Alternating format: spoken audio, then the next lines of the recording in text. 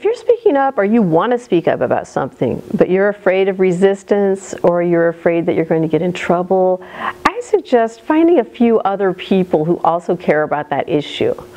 And then you can meet with them and talk with them about what you could do about that.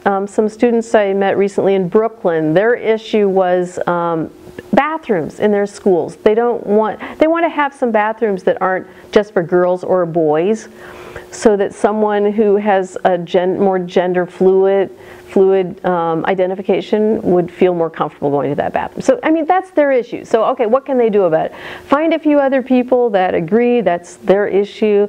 Start coming up with creative ideas about what you can do about it. See what's going on around the country, maybe even around the world, or in your state, in your community. There's probably already people working on it, whatever the issue is. Find out what they're doing. You know, as a nurse, we always say, assess, number one.